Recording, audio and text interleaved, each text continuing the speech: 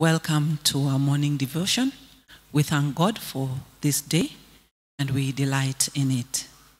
Today I would like to share from the book of 1 John, chapter 4 and verse 18, that says, "There is no fear in love, but perfect love drives out fear, because fear has to do with punishment. The one who fears is not made perfect in love." My brothers, what is fear? Fear is an unpleasant emotion caused by threat or danger or harm. Probably you'll remember as a child, we would be fearful when we have done something wrong, and we would fear the wrath of our parents. Brethren, we only need to fear before we are saved. For those who have received Christ, let us be encouraged that we need not fear, because God has already done the punishing. We are not waiting for any punishment the way we used to wait for punishment when we are young. God has done the punishment, and that is what Gethsemane and Calvary was all about.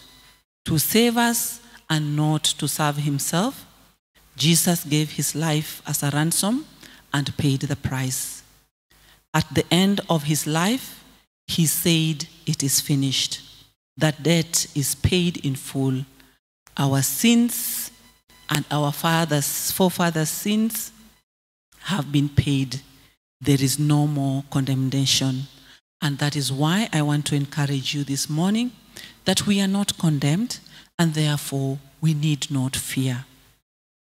Yes, bad things may still come our way, but God is not punishing us.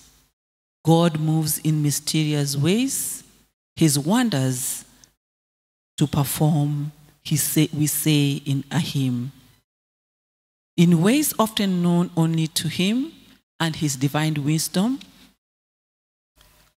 Things that can make us fearful are used by God to increase our dependence upon him. God's love is ready to position us to move beyond fear and confidently face anything today and in future. This is the real confidence based on the resurrection of Jesus Christ from the dead. As the scripture says, "Let us run with endurance. The race is set before us, looking unto Jesus, the author and finisher of our faith, who for the joy that was set before him endured the cross, despising shame, has sat at the right hand of the throne of God." Brethren, Jesus gave his life as a ransom for our sins. What's more, he rose and ascended into heaven to open a way for us to enjoy the hardship of the present life with our focus on a glorious future in heaven. His resurrection is the proof that God wants us to position us beyond fear and give us confidence for the future.